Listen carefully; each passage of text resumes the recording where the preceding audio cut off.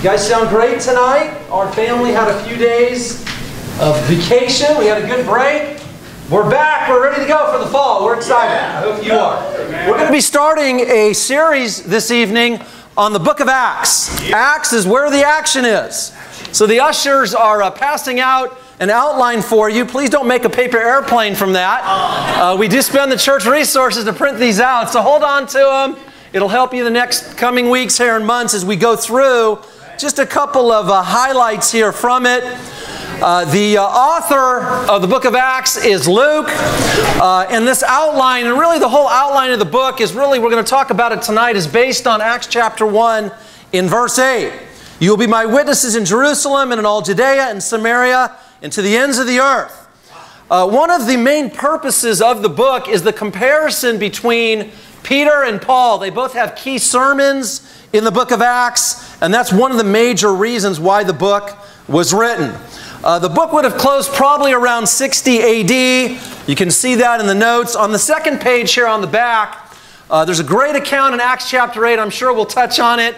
The Ethiopian eunuch is converted. Some great lessons about evangelism in the early church in that story.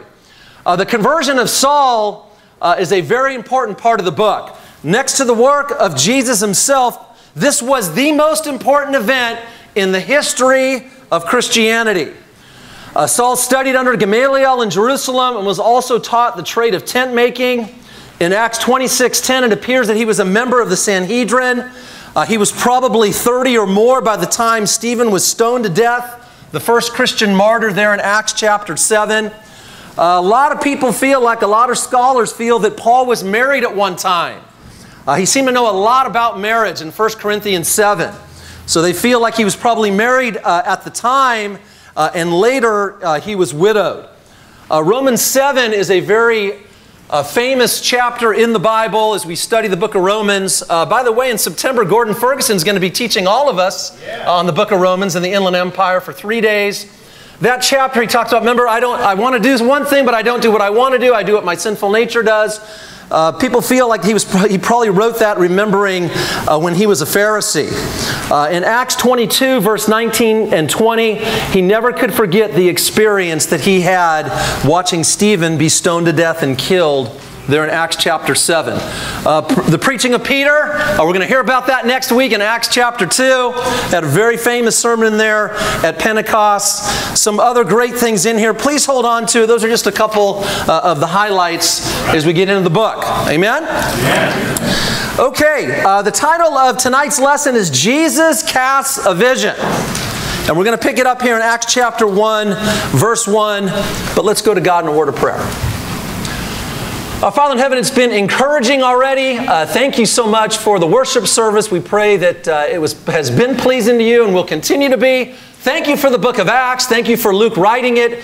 God, thank you that Jesus casts a vision for this world to be saved, for Him and for you, God. And I do pray that we'll be active in that vision. It won't just be His, it'll be ours as well. And thank you for just the great emphasis on prayer in this first chapter. And God, help it not just to be something that we do, but really who we are as disciples of Jesus. We love you. Please fill me with your Holy Spirit and help this really help feed the church and really help us leave encouraged, challenged, and excited to live our life for you to the full. We love you and pray in Jesus' name. Amen. Amen. Verse 1, Acts 1. In my former book, Theophilus, I wrote about all that Jesus began to do and to teach, until the day He was taken up to heaven after giving instructions through the Holy Spirit to the apostles He had chosen. After His suffering, He presented Himself to them and gave many convincing proofs that He was alive. He appeared to them over a period of 40 days and spoke about the kingdom of God. On one occasion, while He was eating with them, He gave them this command: do not leave Jerusalem, but wait for the gift my Father promised, which you have heard me speak about.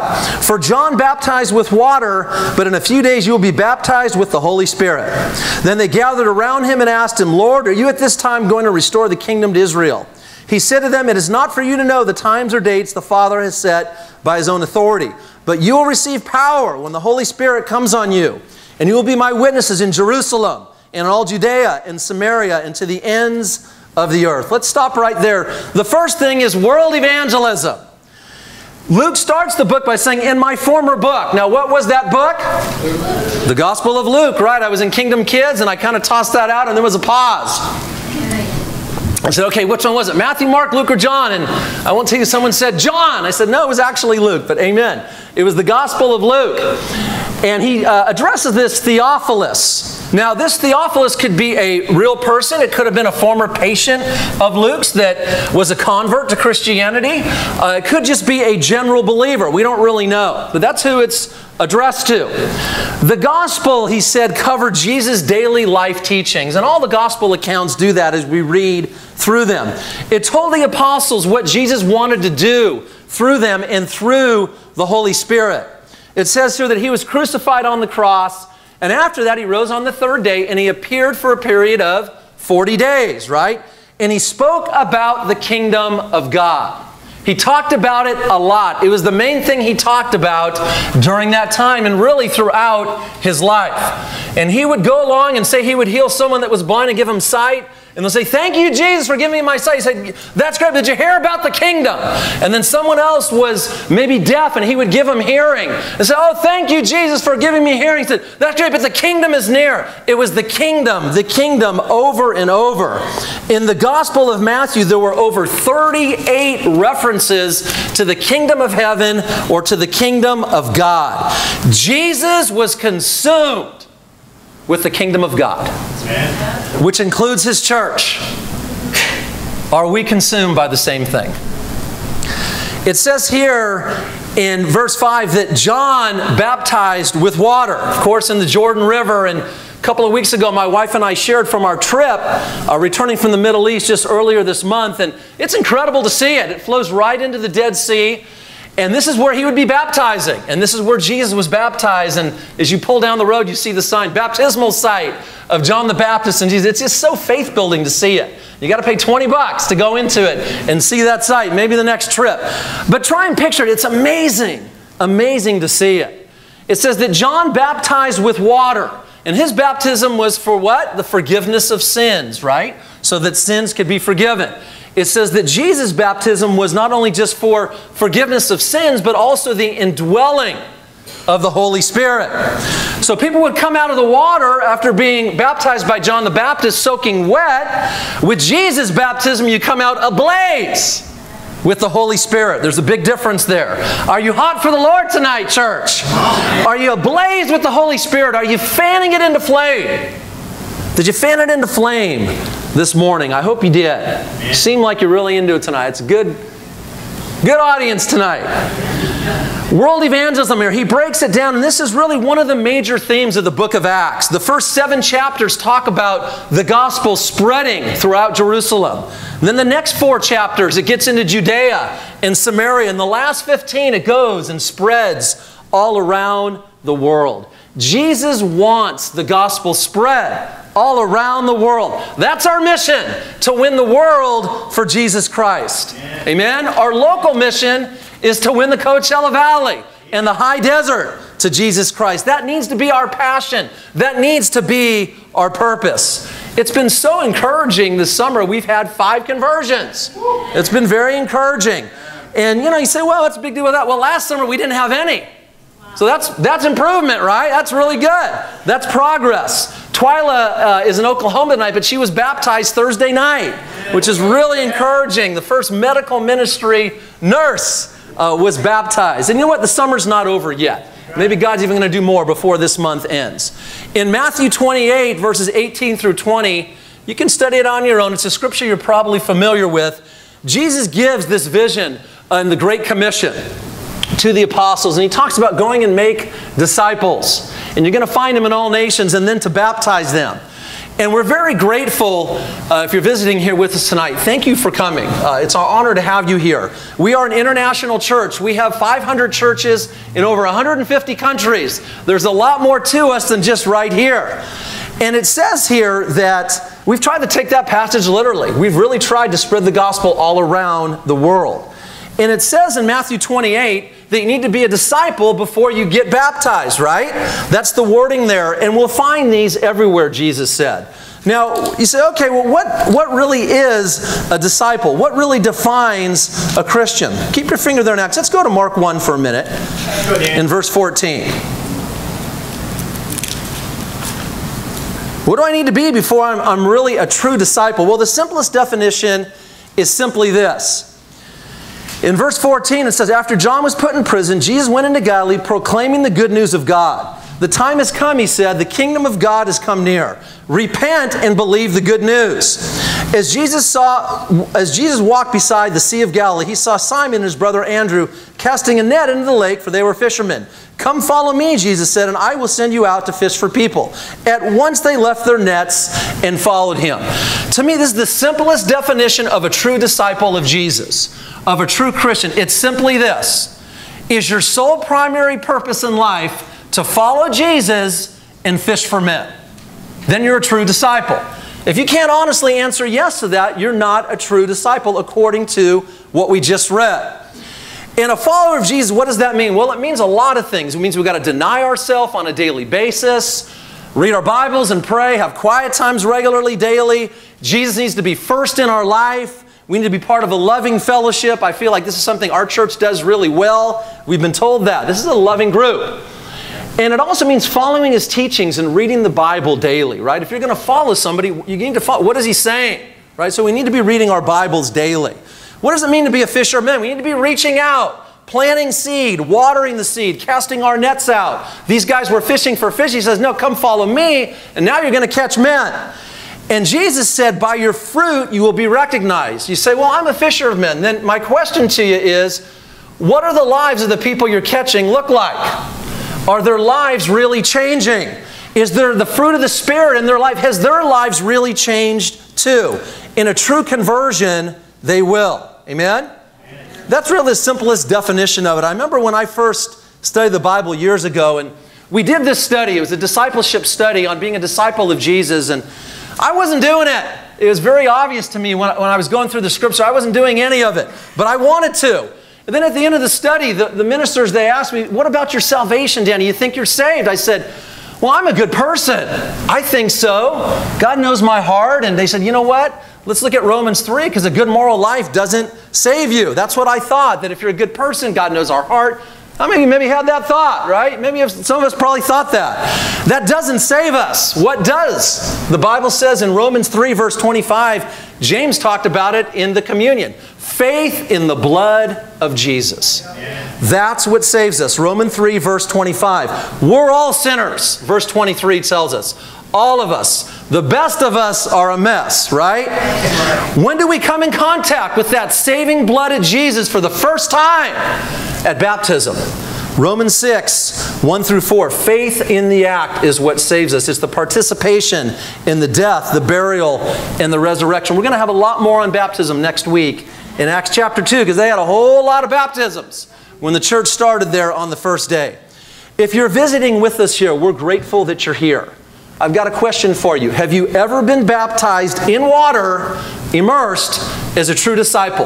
That your sole primary purpose for living was to follow Jesus and fish for men.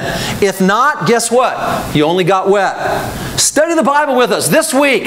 See what Jesus' dream is for your life, and see what the Bible is all about. He's got a great plan for all of us.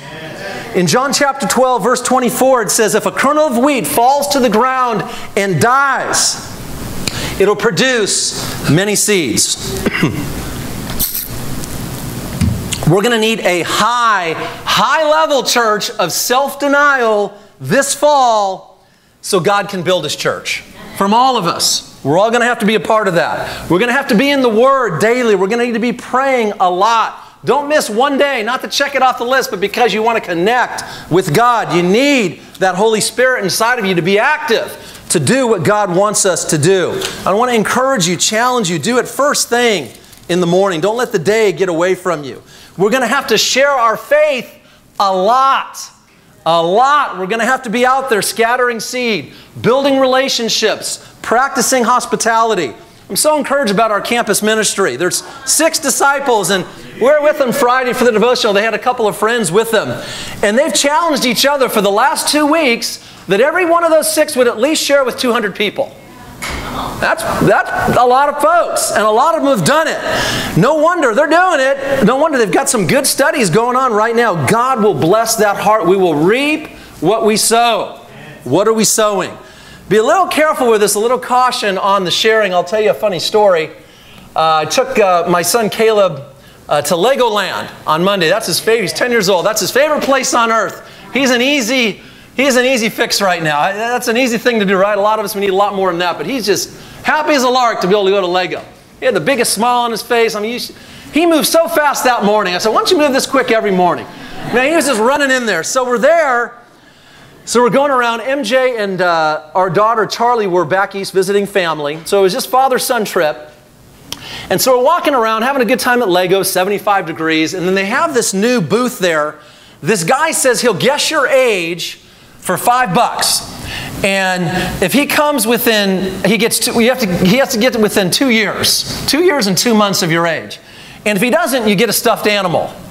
And so Caleb's like, let's do it, Dad. Everyone, Caleb's 5'2", and he's 10. Everyone thinks he's older. He goes, I'll do it. I bet. I go, why don't you do it, Dad? I bet he'll say you're younger. I said, thank you, son, So we thought about it, I said, how much is it? $5? And I looked at the animals. I said, well, I don't think my daughter would like any. We're going to pass.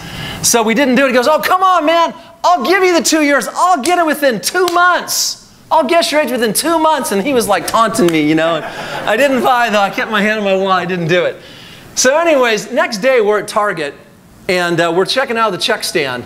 And I don't even know how the conversation came up. I think I had to show my ID because I was using the Visa card or something. And then somehow the topic of age came up with the cashier. And my son goes, yeah, and he tells her the whole story. And they have this guy who tries to guess your age. And she goes, well, I'm going to guess. He goes, how old do you think my dad is? And she goes, like 45. I go, oh, bless you, here's some more money. Thank you, I'm younger than that. And then she asked the question I didn't want her to ask. Now guess my age. She had a lot of gray hair, and whatever was, some spirit came out of my mouth. I don't know which one. And I said, okay, I don't want to do it. She goes, no, guess, come on, come on. And so she was like ringing up the things, and then I said, 55. And as soon as I said that, she hit some key, and the whole cash register froze up. Like it just broke. And she goes, she slaps my hand, not hard, like this. She goes, no one's ever said I'm over 40. I go, I'm so sorry, I'm terrible at this. She goes, I'm really 51. I go, well, I said, I was kind of close, And she goes, oh. No, and she goes, I'm so distraught, or she could not finish. She goes, I need the manager. The machine was broke. I'm like, oh my gosh, what did I do? I said, I'm so sorry. That probably was not the time to bring out the invitation and invite her to church, right? So be careful with it. We got to be willing to open up our schedules to study with non-Christians. We got to be willing to stay up late, get up early, lose some sleep for Jesus this fall. Amen? Disciples will rapidly increase. God's promise, if we're willing to sacrifice for God. And God just wants to open the floodgates right now. I got a call when we were away on our trip from a brother in the coastal region, another part of LA. They were out here for a retreat last weekend. And he called me and says, oh, I'm so-and-so from the coastal region, and I've got a cousin that lives in Yucca Valley. And he's single, he's 34, and we had a study with him, and he's really open, Danny. He really wants to study the Bible. And do we have someone up there that can study the Bible with him? I said, oh yeah, we sure do. And I talked to Derek, and I think that's in the works. God is just opening the doors in incredible ways. And I thought about Yucca. It's great to have a few of them here with us tonight. It's becoming quite the singles hub for the church. This could be our 4th single brother added in this summer. They've already had 3 that have come on in. So who would have thought Yucca's the hub for the singles? Amen? Amen. I just see God working to help have people turn themselves in. Let's pick it up in verse 9. After he said this, he was taken up before their very eyes, and a cloud hid him from their sight. They were looking intently up into the sky as he was going, when suddenly 2 men dressed in white stood beside them. Men of Galilee, they asked, why do you stand here looking into the sky? This same Jesus who has been taken from you into heaven will come back in the same way you have seen him go into heaven. Then the apostles returned to Jerusalem from the hill called the Mount of Olives. a Sabbath day walk from the city. When they arrived, they went upstairs to the room where they were staying. Those present were Peter, John, James, and Andrew, Philip and Thomas, Bartholomew and Matthew, James, son of Alphaeus, and Simon the Zealot, and Judas, son of James. They all joined together constantly in prayer, along with the women and Mary, the mother of Jesus, and with his brothers. The second thing here I want us to look at and consider is constant prayer. Jesus told the apostles that the Holy Spirit is going to come on you. And his message and their message is going to spread throughout the whole world.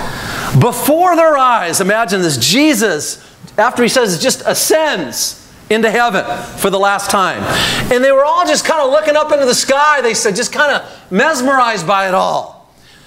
And a couple of angels say, hey, what are you looking at? Right? That can be us sometimes, right? We can just kind of be looking up in the clouds. Come on, God, where are you there? Right? We got to be careful. That's not us. That's where they're at. We can have our heads in the clouds. There's a lot to do this fall, church, in desert cities. We need to be ready to serve and to work, but first, we must pray. Amen. First, we got to be committed to praying. They return to the city after Jesus ascends. They get their heads out of the clouds from Mount Olives. What else happened there? Anybody know? What else happened at Mount Olives? Any ideas? What else was up there? Matthew 26, hint. Gethsemane, right. Jesus liked to go up there. That's where he told them. That's where he ascended from. He liked to get up high to pray and to get close to God. So they get back to the city and they start making a bunch of plans. Is that what they did, right? No. They get back to the city. Then they plan a campaign. No, there's nothing wrong with that, right? Is that what they did? No. They get to the city and they get all anxious. What does this mean? What did Jesus say? They don't do any of that, right? They get back to the city and they were constantly in prayer, the Bible says. That means all the time. Constant means all the time. Prayer is one of the big themes throughout the book of Acts as well. It's how we communicate with God. Prayer was not something the first disciples did. It was who they were. Who are we? Do we plan first or do we pray? Is prayer who we are? Does that define us? Do you have a time of prayer daily? Are you constantly in prayer? And it was so inspiring to go to the Middle East for a number of reasons, and it just, you can't help but notice the Muslim religion, they are committed to prayer. They pray 5 times a day. And these alarms, they just go off in the city. And we were in Amman, just, they speak in Arabic. And you're just like, whoa, starting at 5 a.m. Wherever they're at, they just drop to the floor. They have the rugs they have with them, and they just drop to the floor and just start praying. We're like, wow. And they do it 5 times during the day. And the loudspeakers just go off to remind them, to kind of keep them on task. And we shared about, went camping. We were kind of up all night, didn't get a lot of sleep. At 5 a.m., that call to prayer came, and all the Muslims started to pray. They are devoted to prayer even though they got a false religion, church. They don't even believe Jesus is the Son of God. That's the Muslim faith. That's a pretty big deal, right? How much more as God's church should we be committed to prayer when we have the truth and we get the opportunity to talk to God whenever we want? Amen? Matthew 7 in verse 7 talks about, let's go there. Keep our finger there in Acts. We got time. Matthew 7. Jesus talks about prayer here. In verse 7, ask and it will be given to you. Seek and you will find. Knock and the door will be opened to you. For everyone who asks receives. The one who seeks finds. And to the one who knocks, the door will be opened. In his context here of asking, the Greek word, it means to persevere in prayer. It means keep on doing it, not just one time. And that's hard, right? To keep praying for the same thing, but it doesn't happen over and over. And this is, we'll hear these stories, right, when our kids get baptized, that it's 15 years every day of prayer finally coming to fruition when their children become a disciple, or you'll see them get married, or a baby is born. Whatever it is, you'll just see God bless perseverance in prayer. And that's what he's talking about. Keep asking. Pray throughout the day. And I think this can just be short, powerful prayers. It doesn't have to be just the time when we have our quiet time, but we need to have that chunk of time when we pray to start our day. And I think maybe you're going to be all inspired from the day, and maybe you're going to be going out. Maybe you're Jonathan, and he's going to share with his boss tomorrow to come to our Bring Your Neighbor Day next week, the luau. And he's a little nervous, and he can pray, Father, give me boldness right now. And then he can get the words out. Hey, you want to come to church next Sunday and come and see what we're doing and be part of our Leo? That's a good prayer to pray for Jonathan then, right? Maybe you're Nympha, and or no, maybe you're, let's say you're Kelly May. Your daughter just went off to school yesterday, and you're a little bit anxious, and you miss her, and they're off, and Alessandra's there, and I picked on Martha and the Kingdom Kids when we had this. You're Kelly, and your daughter's there, and you're anxious. Oh my gosh, she's at school for the first time. I hope she's going to do well and get tied in and have a lot of friends and do great spiritually. And maybe what's a good prayer for Kelly this week? God, give me peace. Father, give me peace right now. Help me not be anxious. Help Jessica do great down in San Diego. Maybe you're a student and you're starting school. You've already started. And an exam is coming, right? They come quickly, don't they, students? And you don't really know the answers, whatever it is. God, give me recall. Give me recall. But that's a good prayer to pray, right? Maybe you're a married couple and you're in an argument and it's just not going well. It's like, wow, every word out of my mouth, he or she just jumps on it. And what am I going to do? What's a good prayer right then? God, give me humility. Help me be quick to listen and slow to speak right now, right? Amen. Amen. So it can be short, powerful prayers. Don't put God in a box. We need to have our quiet time, but throughout the day, talk to Him. Remember, He is our Father. He's there 24/7, 365. Wherever you're at, He's at. Acts 17:24, Paul says to the Greek there, the high officials in that chapter, he says, remember, God is not confined to just temples or churches. He's everywhere. Our conception of God can be skewed by our own human mind. His ways are not our ways. His thoughts are not our thoughts. He's different than we can imagine. He's far more glorious, far more powerful than we could possibly imagine. John just fell down with the vision of heaven. Paul says heaven is better by far than anything here on earth. Let God run loose in your minds, in your hearts, church, this fall as you commune with Him and talk to Him and pray with Him. Go to inspiring spots. I talked with Steve Lounsbury this morning, and our staff's going to go to this waterfall area in Rancho Cucamonga. I said, wow, that must be the only waterfall in that whole city. He goes, yeah, and we're going up to it. And it'll be great. It'll be inspiring just to go up there and really pray just as a staff and lift up our prayers to God. That'll be an inspiring time. Mix it up. Make the time to do it. When was the last time you had an hour to pray with God? Say you had a canceled appointment. Or you just had some free time. You just took an hour just to pray to God and lift up your voice to Him. I know for me it's been a while since I've done that. I'm looking forward to doing that this fall. James Dobson, the great Christian author, he's written a number of books. Dare to Discipline, Love Must Be Tough, Bringing Up Boys, Bringing Up Girls. Really a great author. A lot of great stuff he's written. And he said that his dad was a very prayerful guy. And when his father passed, he had two simple words on his tombstone that he wanted to be remembered by. And they put it on there, and he made it very known before that. Here's what I want on there. And the two words were, he prayed.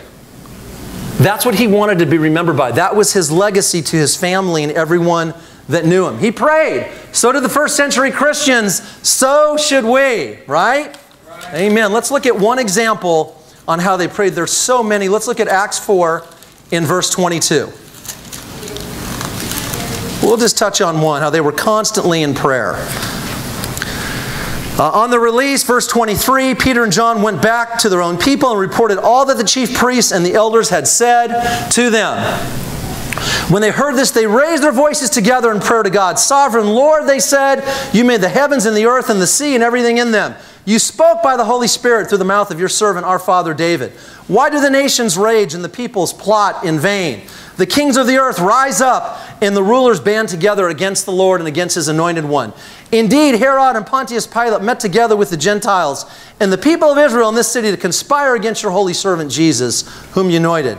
They did what your power and will had decided beforehand should happen. Now, Lord, consider their threats and enable your servants to speak your word with great boldness. Stretch out your hand to heal and perform signs and wonders through the name of your holy servant Jesus. After they prayed, the place where they were meeting was shaken, and they were all filled with the Holy Spirit and spoke the word of God boldly. They were just released from prison. They're excited. They're lifting up their voices to God. They're praying, and the whole building shakes. That's a good prayer, right? That's a good prayer. That got God's attention.